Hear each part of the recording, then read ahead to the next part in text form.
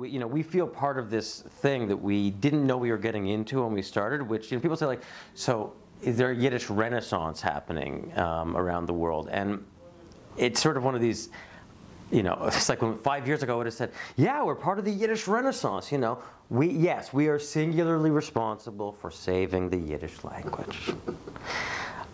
It's not true.